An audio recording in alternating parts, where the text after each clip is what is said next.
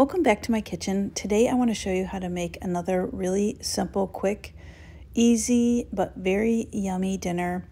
It's one of those one-pan recipes, which I always appreciate, and I hope you do too. I guess you would call these steak sandwiches or kind of like a Philly steak and cheese sandwich.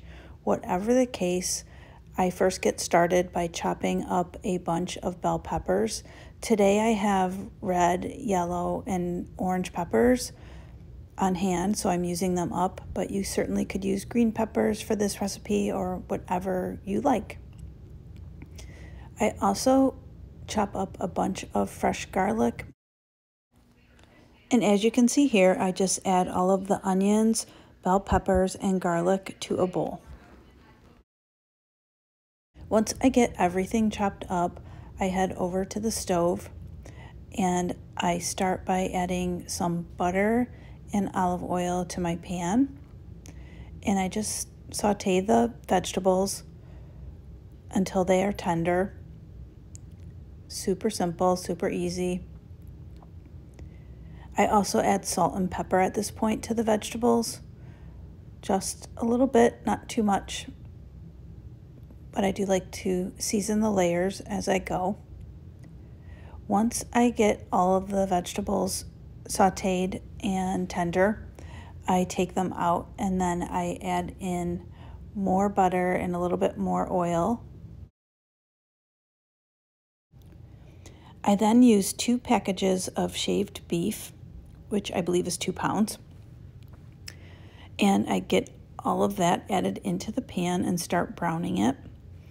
I season it with salt and pepper, garlic powder, onion powder, and about 1/4 cup of Worcestershire sauce. As always, the full written recipe will be down below in the description box. Once the beef is nicely browned and mostly cooked through, I add back in the peppers, onions, and garlic. And then to that, on top, I add some cheeses. Today I use havarti and Swiss cheese just because I love that combination, but also because that is what I have and usually keep on hand. But use whatever kind of cheeses or cheese that you love for this recipe. There are no hard rules here, as I always say. So I just get all my cheese piled in. I put a lid on it just to help melt that cheese. And look at this, my friends. It is so delicious, so easy. You can put it in a wrap like I do here, or serve it on a nice crusty bun or like a hoagie roll. You could just serve it as is for my gluten-free family members. So many options for this recipe. Give it a try. I promise you will not be disappointed.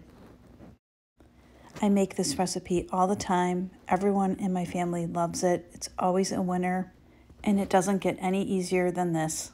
I highly recommend it. I just want to say thanks for joining me in my kitchen today. I hope you enjoyed it.